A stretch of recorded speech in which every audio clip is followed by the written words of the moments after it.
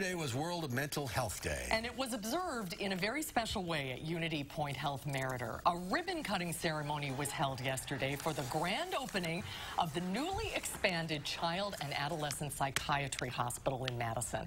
The 20,000 square foot expansion at 8102 Wellness Way doubles the footprint of the existing hospital. It includes a bright and open children's wing, quiet alcoves, a yoga and meditation room, a full-service kitchen, and additional occupational therapy space.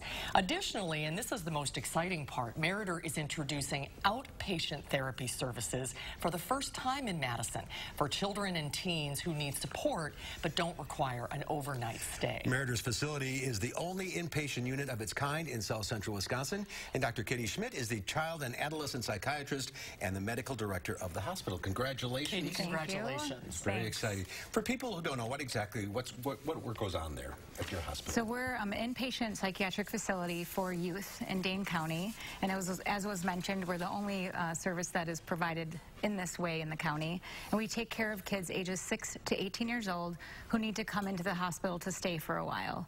And usually these kids are struggling with safety concerns or behavioral difficulties that we help them through. So what are some of the things that you see in the patients at the hospital? So a lot of the kids that come to us might struggle with aggression or reactivity. Some of the older adolescents might have attempted to take their own lives, or they're struggling with significant anxiety. So we support them during that time.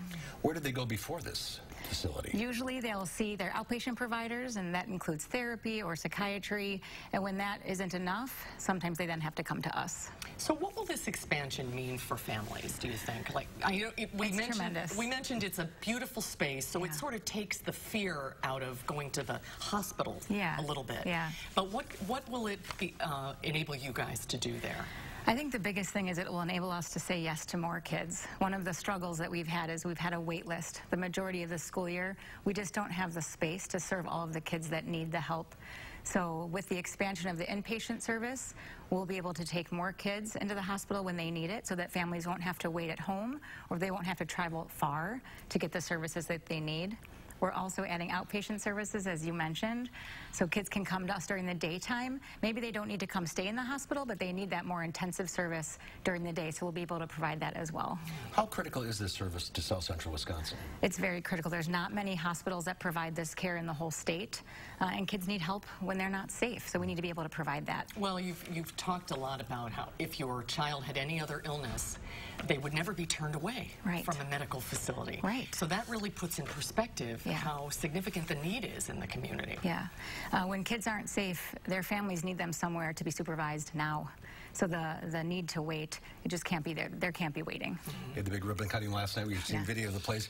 Does it live up to your dreams, the entire building? So much more. It's amazing. I mean, it's bright, it's warm, it's welcoming.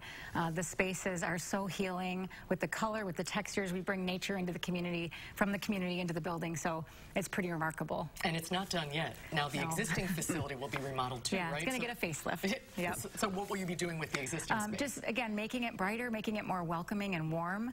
Right now, it hasn't been updated in a while, so we need to make it more welcoming and warm for the families that come. Again, congratulations. Keep up the good work. Thank you. It's been a labor of love for a lot of people and a lot of work to get to this point. A lot of teamwork. Yeah. Now it's open. It is. It's all done. Congratulations, Thank Kate. you.